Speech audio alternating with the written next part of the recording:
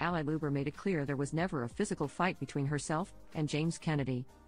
During a recent appearance on Scheana Shay's Scheananigans podcast, the Vanderpump Rules cast member shut down allegations made by Tamra Judge and Teddi Mellencamp that her boyfriend allegedly got violent with her on the way to an MTV Movie Awards after-party. That never happened. There was no physical altercation, Lewber, 28, explained.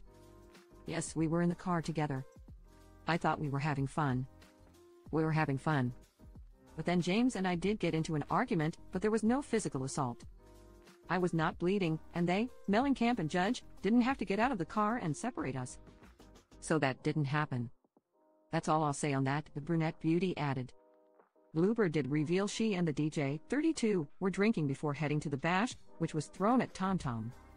However, the incident did not go down as a podcaster said. He was still drinking.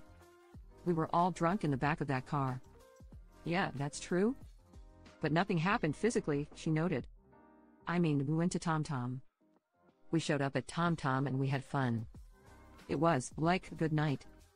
We would fight when we would drink. I would drink and pick fights. When you drink that much and in those environments, it is not great. That's not who we really are.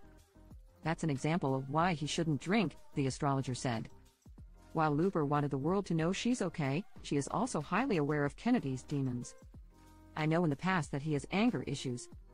So I get it. But I just want people to know that I'm good and I'm safe, and I love him, she explained. I'm like, do I go on my Instagram to say, I'm good, guys? Like, I don't know how to navigate these types of things. And this is something that's very serious. And I do appreciate everyone worried about me.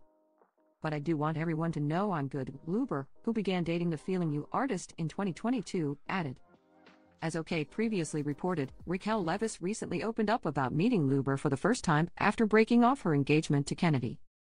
I did the right thing by having a no-contact policy with James, but when we're working together and filming together and he's flaunting his new girlfriend that he met 3 weeks after I ended the engagement, that hurt, she explained during an episode of her podcast.